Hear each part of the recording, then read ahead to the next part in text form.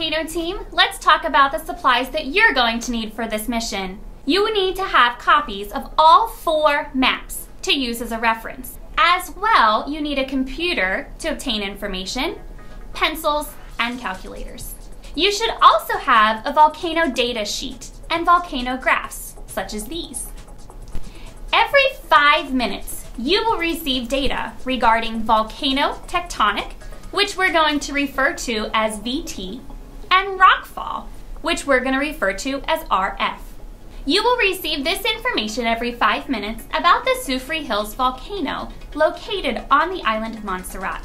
You should divide the tasks amongst your team members to complete both the VT and the RF information at the same time for each reading. Let's look at the VT information first. Volcano tectonic information is important because it provides an indication of the seismic activity of the volcano. Should this data increase, it's indicating that the volcano is building up pressure that could result in volcanic event. The first part of the data to arrive on your computer screen will be the GMT time, which stands for Greenwich Mean Time. Please put this information as well as the hourly VT number on your volcano data sheet. For the first reading, you will not have anything to add for the cumulative number.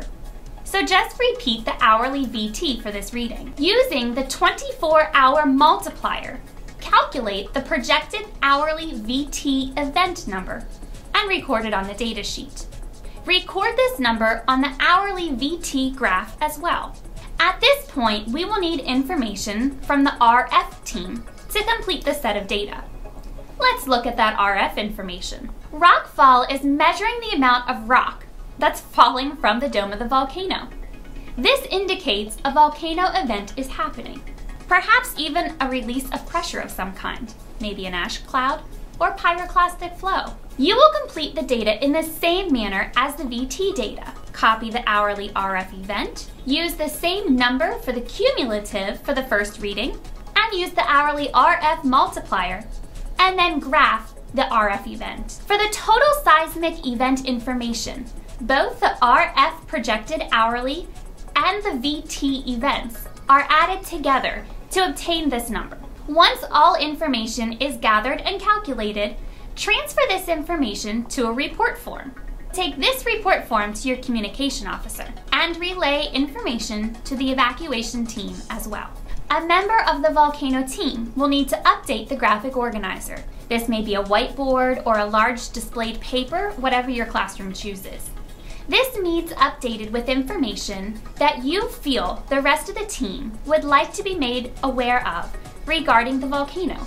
Maybe volcanic activity, maybe an increase in the graphing trends, whatever your team chooses to display. Once the second set of data arrives, you will repeat the process of calculating the data, and this time including that cumulative data. This is completed by adding the previous reading's cumulative number to the current hourly event. Remember to share this information with all teams to ensure the residents' safety from the volcano events. Good luck, volcano team!